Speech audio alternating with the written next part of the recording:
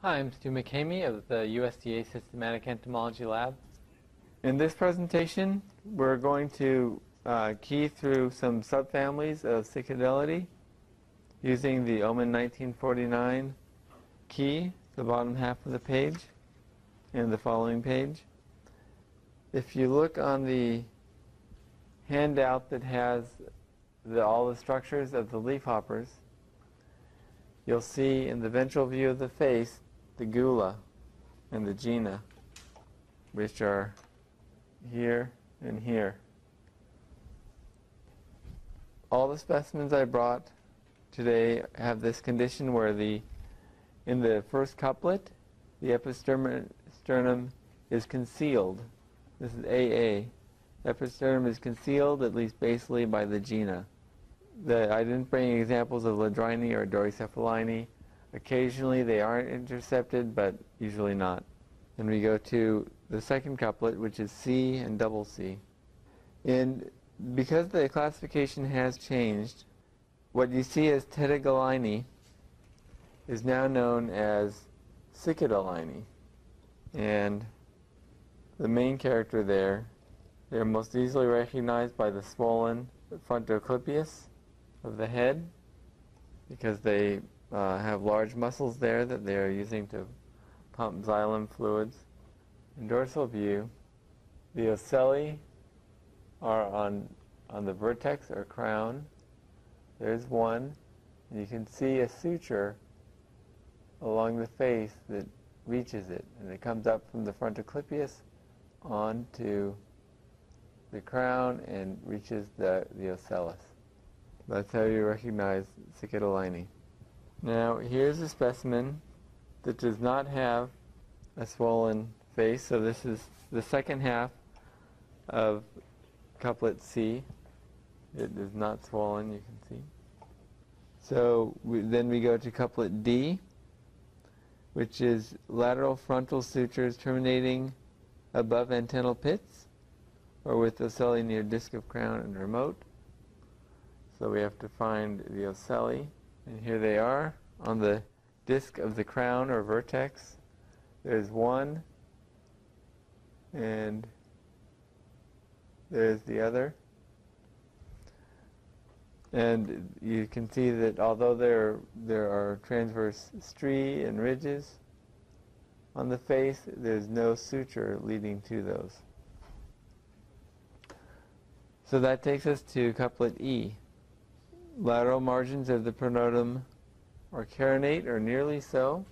So we look at the lateral view of the pronotum. The ledge above the antenna, and so in couplet E, the ledge above the antenna is transverse or nearly so. Here the pronotum, the edge of the pronotum is not carinate, but the ledge of above the antenna, which is here, is very strong and transverse. So that takes us to couplet F, and we see, just changing the focus here, that the face is concave, that frontoclypeus is concave. So this is the subfamily Penthemiinae, which are generally flattened forms, as shown by, as it mentions in couplet D, but we're in couplet F right now, which came from couplet D. And the appendix of the wing, which it mentions as another character for Penthemiinae, the appendix of the forewing, which is the membranous part beyond the cells. You can see in your handout, it's more clear than in the specimen, but the appendix here, if the wing were open, you'd see just membrane beyond the cells. So that's Subfamilies. Now I'll run through the couplet again with this specimen.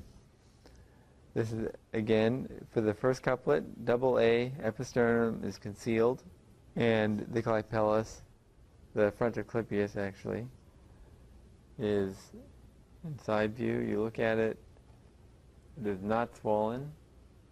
I'm sorry, we go to couplet, that takes us to D. In couplet D, we look at the lateral frontal sutures and the antennal pits. Here the antennal pits are on the face, and for the first part of couplet D, they have to be on the crown, and here they are not. They're on the frontoclypeus. For this subfamily, the characters are not so clear that are in the key. So I will instead give you the diagnosis that I gave for the subfamily in my presentation, which is that there's almost always large spots on the head and often on the pronotum. The ocelli are here, and there are no sutures going to them. And those ocelli are not visible in dorsal view. Let me get a good dorsal view here. The ocelli are just out of range. They're below these large spots. These are the pigment spots, and they're below that on the face, so you cannot see them in dorsal view. This is the subfamily Agaliini. And now we're going to run through another specimen of leafhoppers. And again, beginning at the couplet A, it has the episternum concealed. You'll have to take my word for that here. And that brings us to couplet C, which is Clipellus, the frontoclypeus swollen, as in Cicadellidae. And that is not the case. So we go to CC, and that brings us to D. And it refers to the ocelli, and if we try and find the ocelli here, we'll see that there are no ocelli on the face, and no ocelli on the crown. There are no ocelli in this. So let's look at DD, the other part of that couplet. This is on the next page, on the back of that page. And it refers to ocellular vestiges, so this has to be the one. So that takes us to I. And the entire dorsum covered with circular pits? No, this is very smooth. So that takes us to the second part, couplet II, which takes us to J. And again, it talks about the distance between the ocelli when there are no ocelli. So if you look at JJ, the other part of that couplet, it says at the end, ocelli either present or absent, instead of being present. So we go to JJ. That takes us to L. Ocelli on face, well, again, they're absent, so that's the second part of the couplet, LL. That takes us to M, and I didn't bring an example of Zestocefalini with me, so I'll show you the frontoclypeus and the antennal ledge, or lack of one. There's really not much of an antennal ledge there, and certainly the frontoclypeus here is not extended over, making the antennal ledge. So that takes us to MM, the other part of the couplet, and which takes us to couplet N. And again, it talks about the ocello-ocular area, which is with the distinct ledge or carina above the antennal pit. We're still looking at that antennal pit here, right, the antenna, and there's no ledge. There's no ledge there. So we go to couplet NN, which takes us to couplet P, And Macropterus means full wings, and forewing usually without cross veins at the base. So let's take a look at the wings. And there are no cross veins at the base of the wing. And the ocelli, it says, are often absent. This is for the couplet P, where it's describing this. And small, fragile forms, often brightly colored. Oftentimes those colors fade. This is the subfamily Typhlosabini. In this key it says Cicadellidae, but again, just like Cicadellidae, it's Cicadellidae is the Cicadellidae, or the Cicadellidae in this key is Typhlosabini. It was the result of a generic homonym, and the International Commission had to decide which they were going to follow.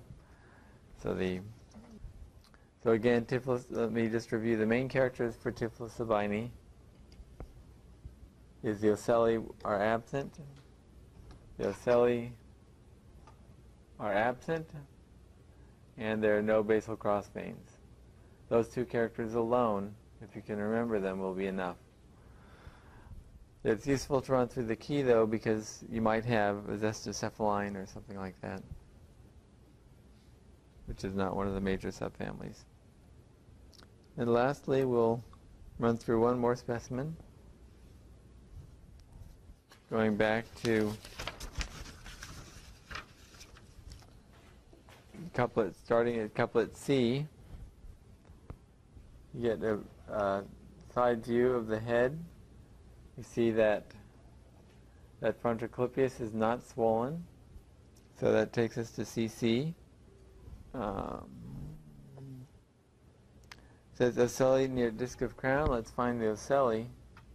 The ocelli are here and here on the transition from the frontoclypeus to the vertex.